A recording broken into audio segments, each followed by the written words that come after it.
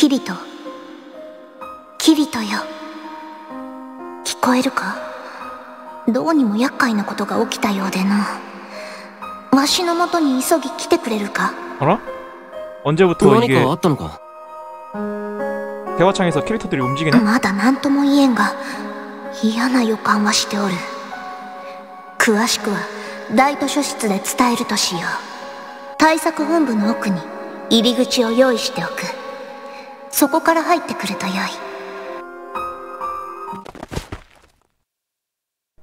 昔々、西の帝国にはかつて世にも恐ろしい死神の風貌をした神獣がいた。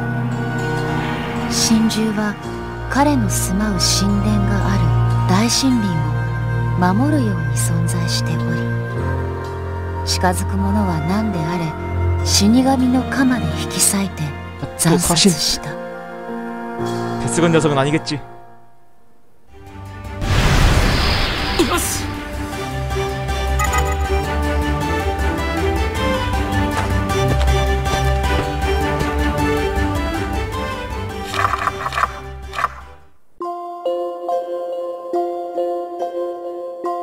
昔々、西の帝国にはかつて世にも恐ろしい死神の風貌をした神獣がいた。알로이는 神獣 사신 때문인가? は彼の住まう神殿がある大森林を守るように存在しており、近づく者は何であれ死神の鎌で引き裂いて惨殺した。人間たちは食料や材木の確保のために大森林に侵入を繰り返し、その度に近隣の村や町は神獣に襲われ、多くの死者が出た。 알고 보니 데스건은 아니겠지. 大森林へ侵入した制裁を下すがごとく、神獣は無慈悲に命をおふった。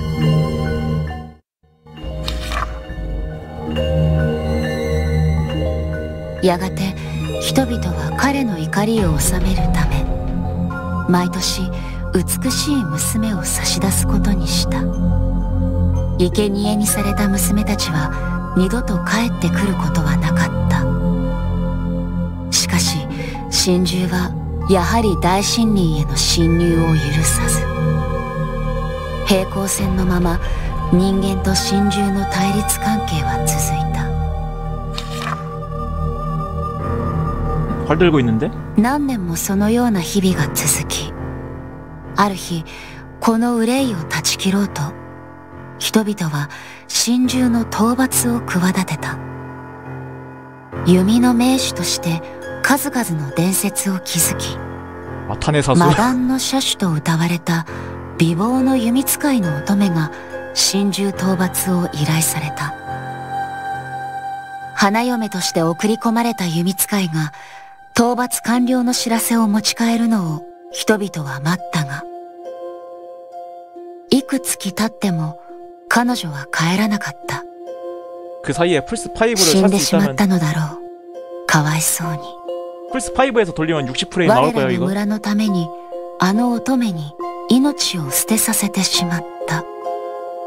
PC판은 よそ者 60프레임으로 とは 즐길 い 수 있는 것 え 같던데. 弔ってやらねば彼女が浮かばれない。 저는 지금 플스4판으로 하고 있어가지고 神獣討伐の報奨金は村のみんなで集めたなけなしの金だったが、渡すべき人はもういない。 플스4판이어도 村の 플스5로 人々 돌리면 は 60프레임 さ 되는 らに 게임들이 家 몇 개 財を 있구나 売り払い、 보더라고요. 報奨金にその金額を足して一世一代の賭けに出た。大規模な討伐隊を組んだのだ。今度こそあの神獣を倒すのだと。しかし神獣の住まう土地を訪れた人々が見たものは、なんと弓使いと神獣がまるで互いを慈しむように共存している姿だった。 그럼 그동안 바쳐진 소녀들은 騙された。最初からあのの弓使いは神獣と仲間だったのでは。許せない、許せない、殺してしまえ。種族を超えた愛で結ばれていた二人に人々は怒り、もろとも殺してしまう。神獣は恨みの言葉を吐いて書き消え、弓使いは殺された挙句、首と胴を離され別々の場所に埋められた。 아직 이 세계에서도 펄이는 받아들이지 못했어. 不可侵の大森林はこのようにして解放されたが、神獣の死後そのありさまを変化させた。来訪者を惑わせる 그 유명한 약점. 迷いの森へと。 머리와 몸을 분리하면 죽는다.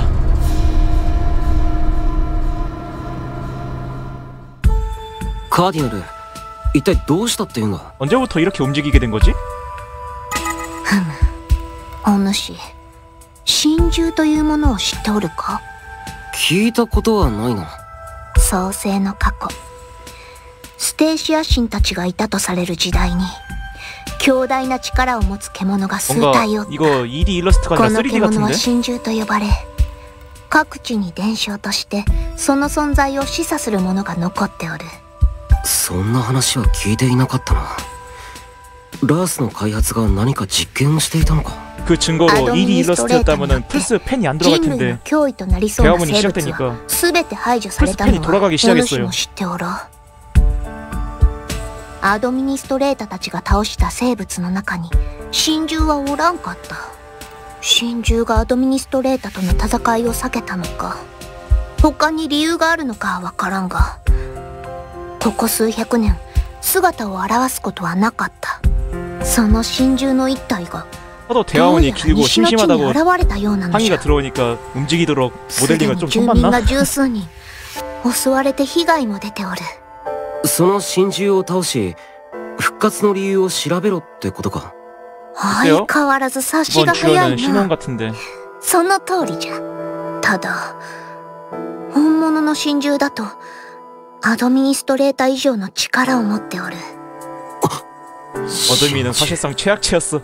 やはり何かの実験か。ここで考えても仕方ないか。 보스 중에서 최악체. それでその神獣はどこにいるんだ？ 西の帝国奥地にある神殿に今おる。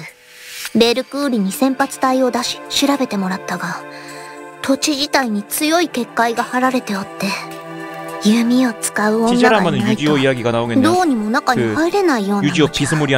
過去の伝承によると、その神獣は弓使いの乙女と種族を超えて結ばれたのだが、最後には人間たちに殺されたとある。襲われた住民たちが言うには、神獣は弓使いの乙女を探している様子であったと。そこに何か神獣復活の原因があるとわしは睨んではおる。弓使いの乙女、シノに相談してみるか。そうじゃ、これを持っていけ。보안결정? なんだこれは。これはフラクトライトの存在座標を書き換え、一緒に戦う仲間を呼び寄せる道具じゃ。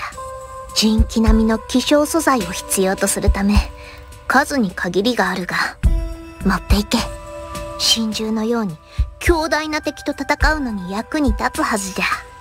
お主の力量は十分に知っておるが、神獣の力はわしにも測りきれておらぬ。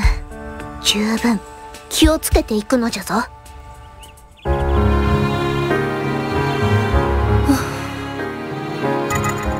シノン、探してた。実は厄介なことが起きて、凄腕の弓使いが必要なんだ。へえ、私をご指名の事態ってどんな事件なわけ？ 아니요, 신수 이벤트는 아직 안 했고. デュソルバートのおっさんは乙女じゃないからな。実は西の帝国に呪われた森があって、昔々神獣と許されぬ愛で結ばれた弓使いが殺されてしまった。 시류의 그 노래처럼요. って 용과 같이 그 밈. 게다가 방금 아까 대화문이 시작될 때 플스4 프로로 하고 있는데 저 대화창의 신원 움직임이 약간 좀 프레임 드랍처럼 부자연스러웠어요. 訳は見せから話すから。安い運命ね。いいけど。ねえキリト、他のメンツは？シノンしかまだ誘ってないぜ。そう。まあ弓使いが必要なんだものね。時々思うんだけど、あんた私のこと都合のいい道具扱いしてない？心外だな。視線をくぐり抜けた仲だろ。굉장히 찔리는 말인데. ほんと調子がいい。 필요할 때만 듣고.理由なんていらないくせに。なんだって？なんでもない。高くつくわよ。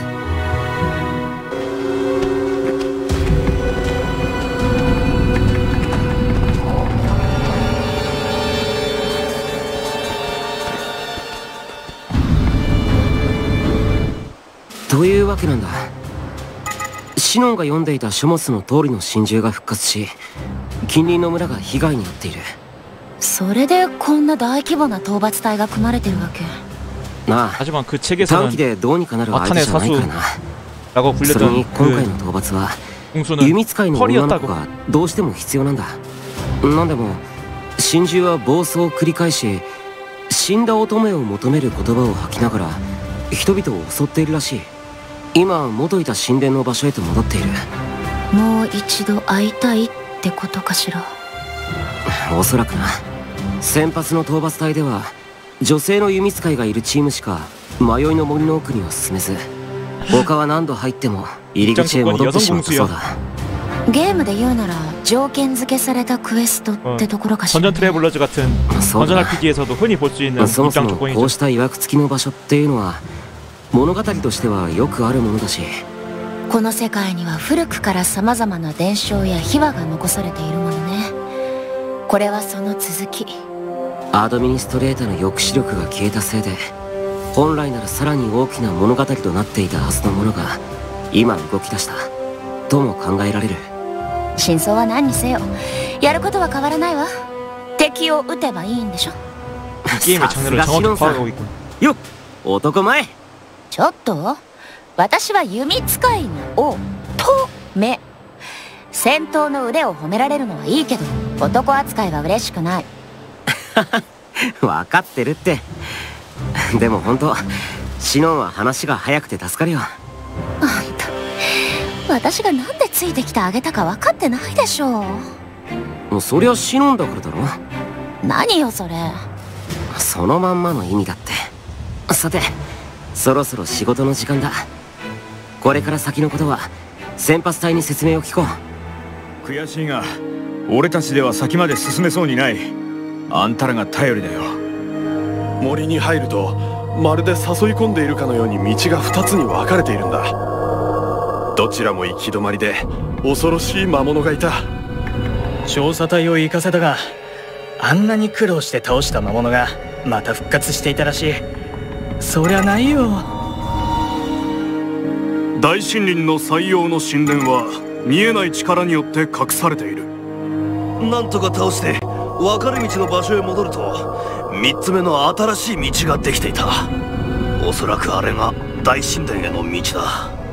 しかし我々が怪我人の手当てをしているうちに3つ目の道はまた閉ざされてしまった。これで一通りの情報は聞けたかな。そうね。分かれ道の先の魔物を倒すと道が開ける。とにかくどちらから道に進むしかなさそうだな。듀란이야 사신이야. 정체성이 개성이 너무 풍부하잖아.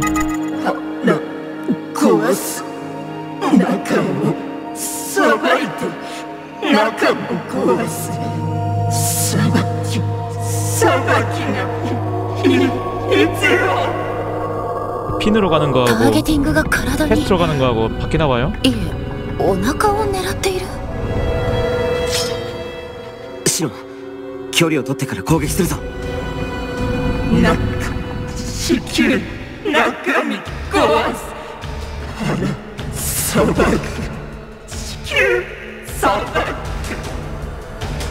자신의 취향을 마을 사람들에게 존중받지 못해가지고 불효한 사신이 된 건가?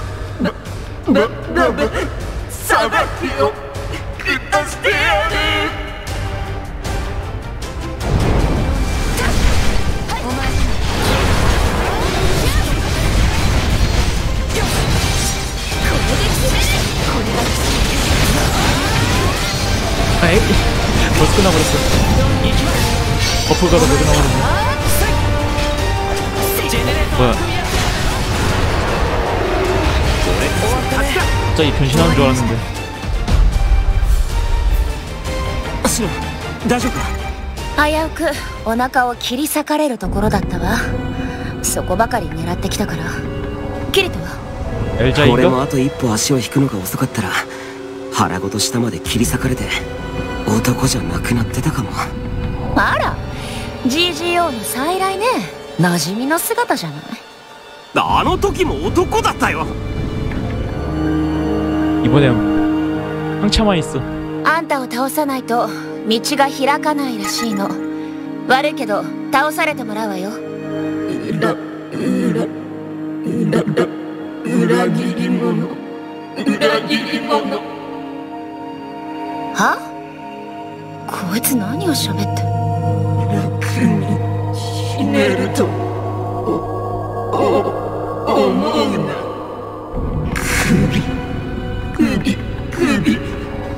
首を晒してやる。これって物語の中に。シロ、キリト！晒してやる。殺してやる。恥ずかしめてやる。裏切り者、裏切り者。化け物とちぎった罵し。裏切り者。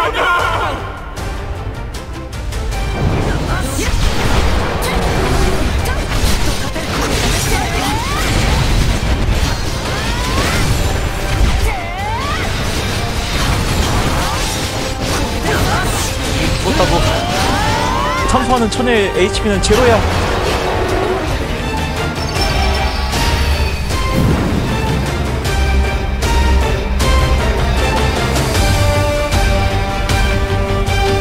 세이브 포인트 듣기로 보이네요.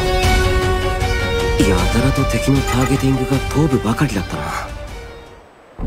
シノ？いいえ、なんでもない。先に進みましょう。ねえ、キリト。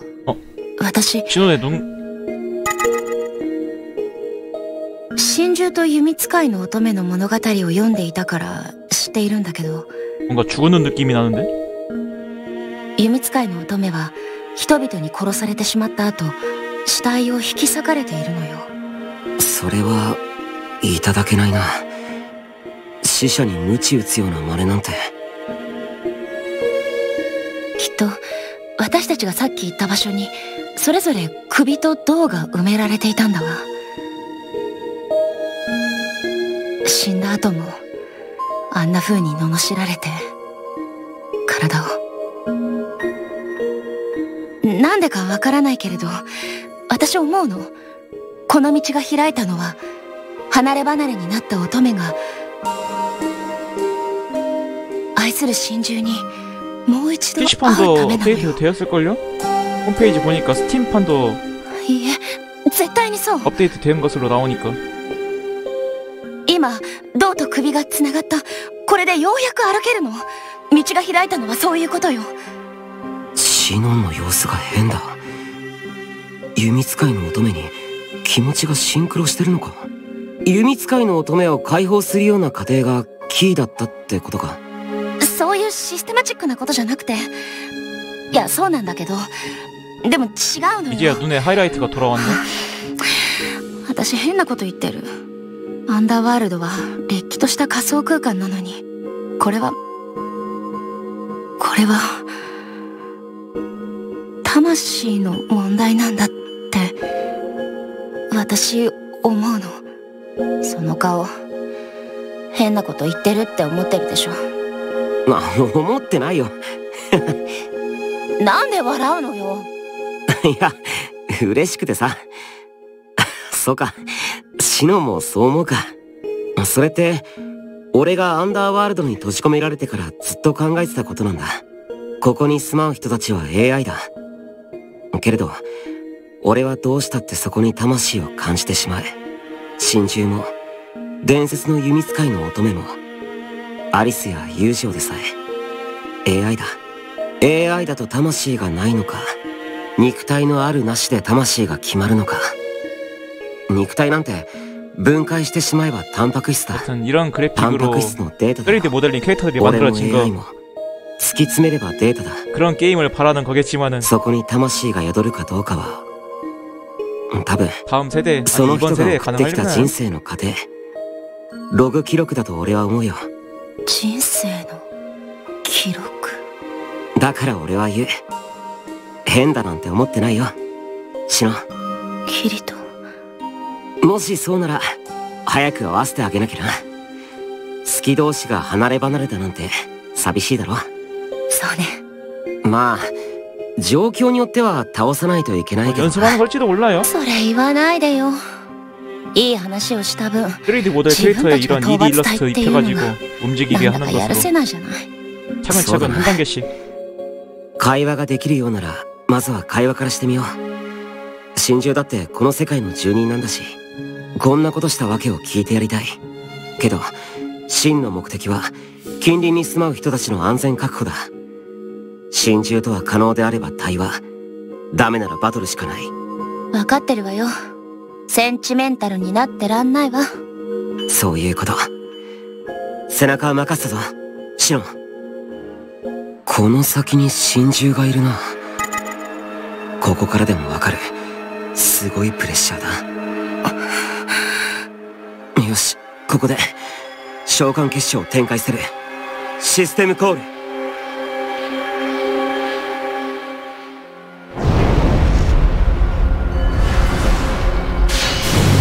굉장히 익숙한 분위기의 문인데? 페이트 엑스트라에서 철원 문 통해가지고 서번트가 나오지 않던가요? こいつザ・フェイタルサイズか。 그런 こいつが 이름이었어? 昔キリトとアスナを苦しめたっていうやつ。でもここはアンダーワールドだし、違う方にかけましょう。ああ、俺も戦わずに済むならそうしたい。頼んだぞ、シノ。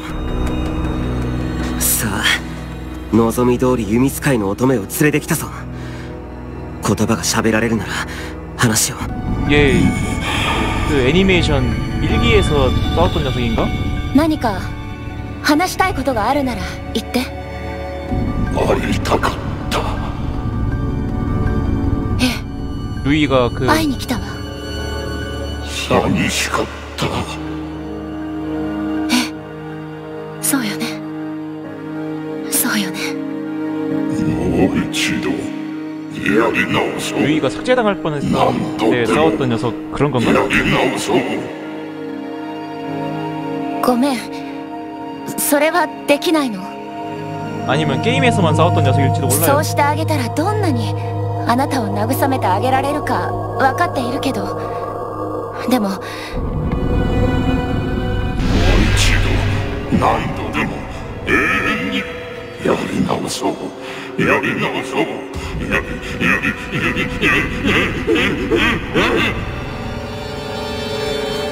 何？シノ、離れろ。様子がおかしい。殺す。殺す。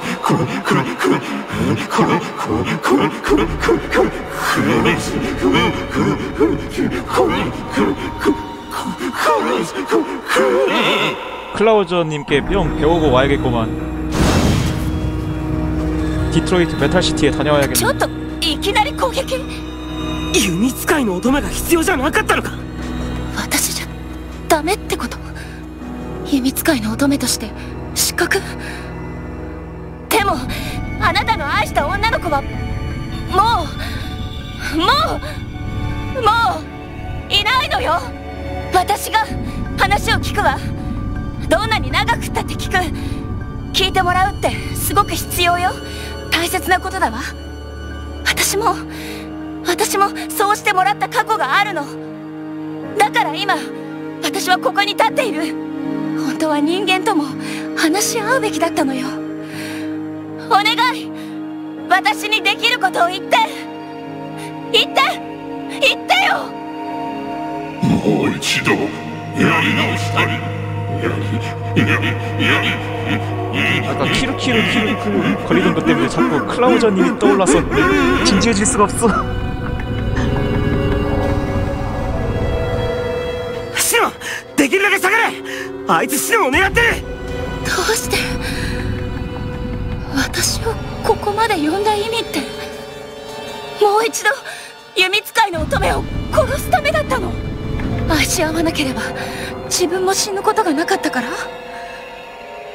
だからもう一度あなたを殺しに来た魔団の射手と人々を脅かす神獣として殺し合おう。そういうことなの。シノ、下がれ！そんなのってない。愛してたのに。話が通じる状態じゃない。あなたにも魂があるんでしょ。話を聞いてよ。みんなシノを守りつつ連携を組んで攻撃だ。行くぞキリト。ごめんシノ、俺は君を守る方を優先する。ふざけないで。私が守られるですって。バカにしないで。説得は失敗した。でも役立たずで終わりじゃないわ。この戦いで私がいる意味をもう何であろうと証明してみせる。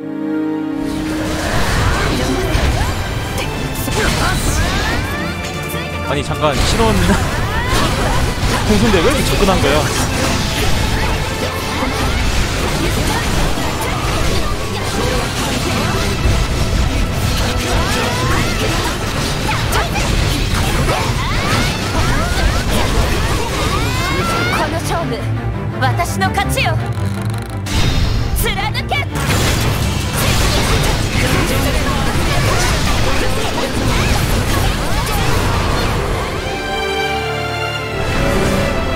보스의 라이프 포인트는 제로라고.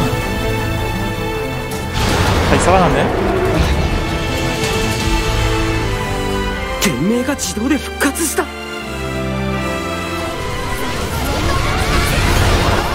살아나겠지. 일단 도망쳐야 될 것 같은데.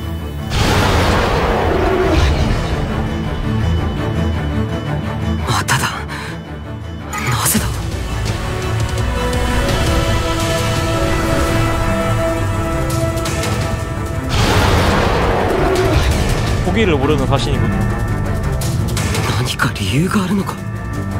그래, 이유를 찾아보자고. 좀 때리지 말고.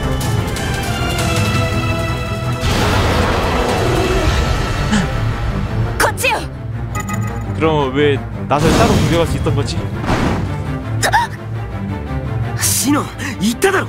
あいつは신호を狙ってるんだ。近づきすぎちゃダメだ。ほら、離れるぞ。だって私がおとりになった方が。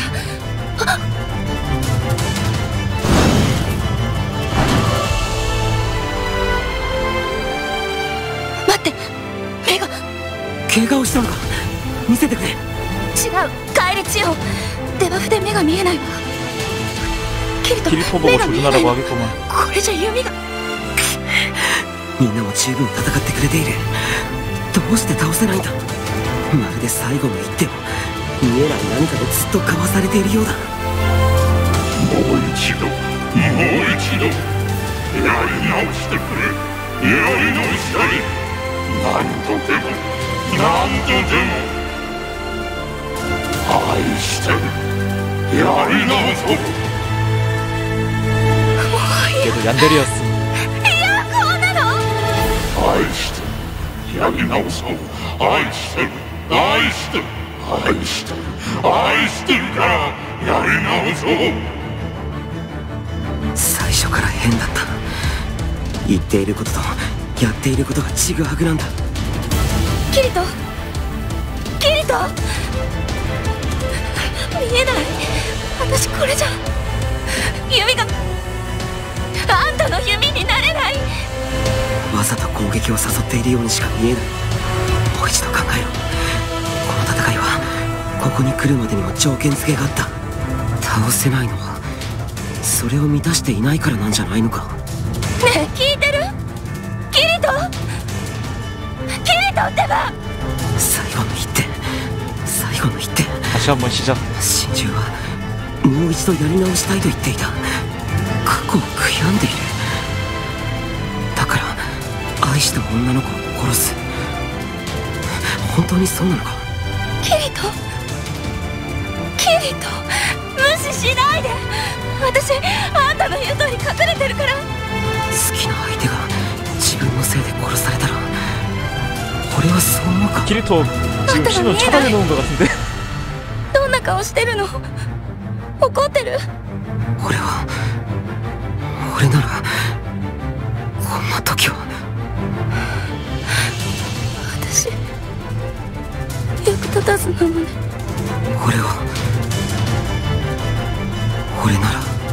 俺なら君にいられて倒される結末を選ぶ。キリト、何を言って。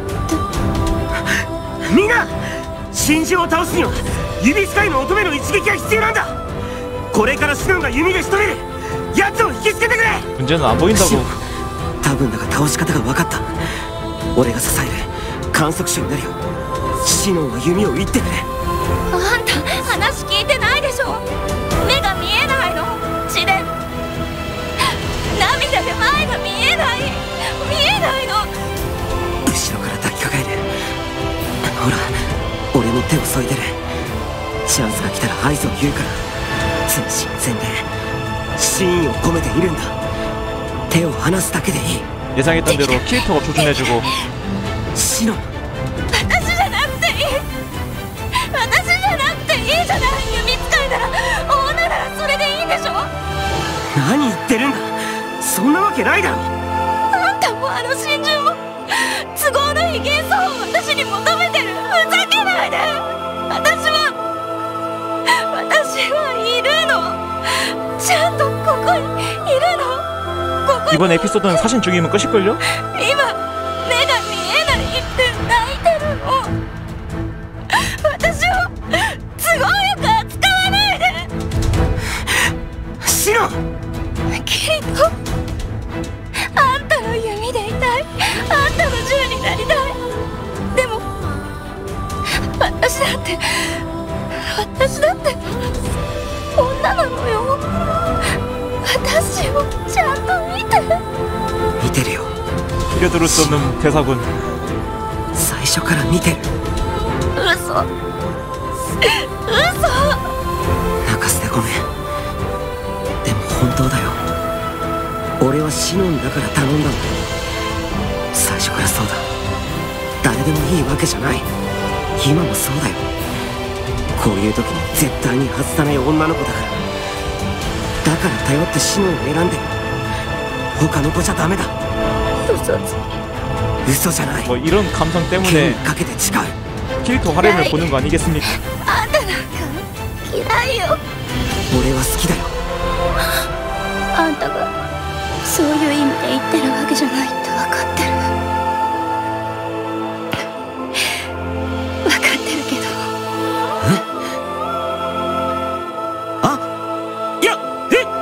今のは聞いたわ。シノン。いいわよ。やってあげる。やればいいんでしょ。おそらくあの真珠のやり直したいは自分が愛する人に殺されたいって意味なんだ。最初からそうだったならこんな悲劇は起こらなかった。好きな人が蹂躙される結末なんて来なかった。だからやり直したい。ああ、そうだ。こんな悲しいこともう終わらせてやろうぜ。シノン、行くぞ。俺が狙いを定める。あいつには君の一撃が必要だ。まだだ。もう少し。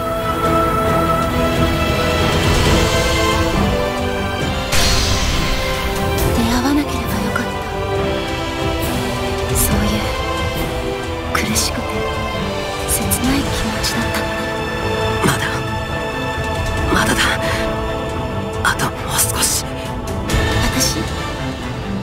근데 이렇게 보니까 신혼하고 키리토 헤어스타일도 비슷해요. ぶち抜いてあげる。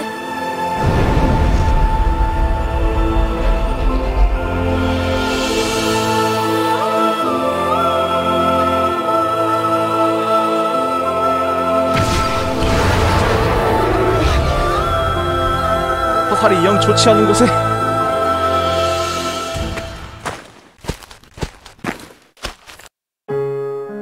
사. 何よ。目まだ痛いか。だから手を引いてって言ったんでしょ。しっかりナビゲートしてよ。はい。こんなところ他の子に見つかったらあんたボコボコにされるわね。先に帰ってもらってよかった。やめてくれよ。私そういえば男の子と手をつないで帰るなんて初めてかも。素敵なムードでも海が見える砂浜でもないけど、まあ許してあげるわ。誠心誠意ナビゲートさせていただきます。シノ、ほんとごめんな。俺が言葉足らずで傷つけてたこと。이 이벤트 로고를 아스나가 보게 된다면シノはいつも横にいて一緒に戦ってくれた。憎まれ口叩いても支えてくれる。俺それに甘えてたよな。この詫びはいつか精神的にじゃなくて本当に何かで償わせてくれ。いいわよ。誰でもいいわけじゃないんでしょ。それはもちろん。でもそれと詫びは別っていうか。誰でもいいわけじゃない。選んで私にした。그 외에도 아직 제가 모르는 많은 작품에서 또 하렘을 차리고 있을지도 모르겠어. それでいいわ。シノ。あんたはさ、いつもフラッとどっかに行って知らないうちにたくさんの人に囲まれてるじゃない。そんなことないよ。그러고 보니까 또 그 카오스 차일드도 있네요. そうなの。それで私その度に私はあんたにとって何者でどの位置にいたらいいんだろうって思うことがある。でもいいの。あんたの口からはっきりと聞けたから。私も誰でもいいわけじゃない。あんたが誘ったから来た。これからもあんたが誘うなら死神が待っていてもデスゲームでもどこへでもきっと行く。シノ。私はそういう女だから覚悟しておいて。あんたには私じゃないとダメだって。これから何度でもあんたを救ってその身に覚えさせてやるわ。 해석하기에 따라서는 엄청 무서운 발언이긴 한데 まるで愛の告白みたいじゃないか。いや、シノンは戦友として言ってくれてるんだ。勘違いするな。 이걸 이렇게 해석하네. なんだよ急に。ぼーっとしてたから銃で撃つ真似しただけ。好きだらけね。そんなことじゃいつか思わぬ時に食べられちゃうわよ。 데스나가 각성하면 안 되니까 키리토가 본능적으로. なんかいろいろ理不尽だな。人生は理不尽なの。倒れなさいよ。この私に撃たれたのに膝をつかないの？やられた。これでいいか。10点。何点中の10点ですか、シノンさん。100点に決まってるでしょ。どうやら少し機嫌が治ったようだ。笑ってくれてよかった。シノン、ほらまた手をつなごう。帰ろうぜ。腹減ったな。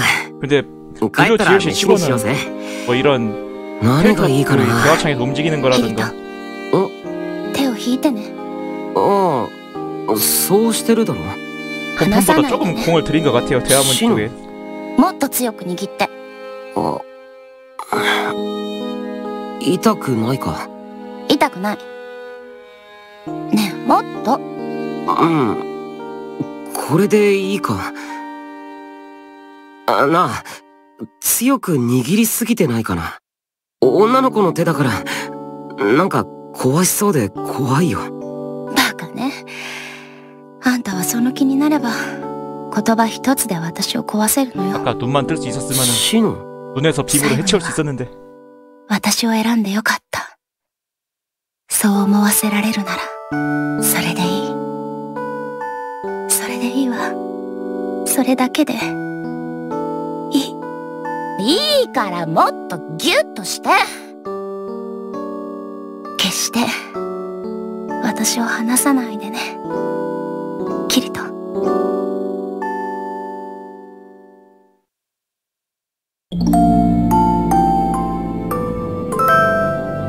다음 에피소드는 또 다음 달이라는 거죠? 한 달 뒤. とりあえず神獣は倒したし、一度カーディナルに報告に行こうか。よくやったぞ、キリト。神獣を倒したそうじゃな。ああ、渡してもらった召喚結晶がなければ勝てない相手だった。助かったよ。일단은 본편 엔딩 보기 전 시점인 것 같은데. やはり神獣の力は凄まじいようじゃな。今回で終わりとは限らん。引き続き警戒は必要じゃな。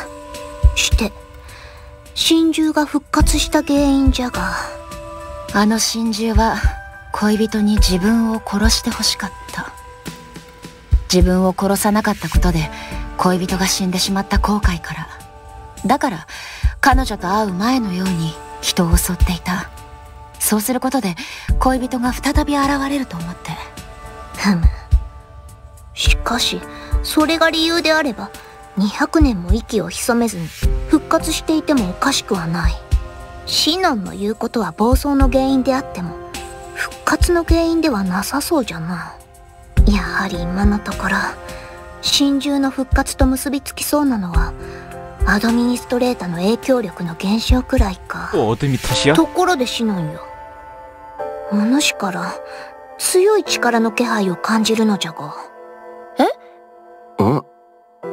シノン、肩に引っかかっているその黒い布は何だ？ 검은 천이라고 하면 아까 그 사신? これはあの死神の真珠が着ていたローブの切れ端。いつの間に。さすが真珠が身につけていたもの。切れ端でもかなりの力を感じるぞ。それを用いて武器を作れば人気になるやもしれぬ。今回の功労書はシノンだ。シノンが作ればいいよ。本当に私でいいの？俺を何度も救ってくれるんだろ。そのためには強い武器も必要だから。 검은색 소재를 남에게 양보하다니. 始めてよいか。では術式を発動するぞ。システムコール。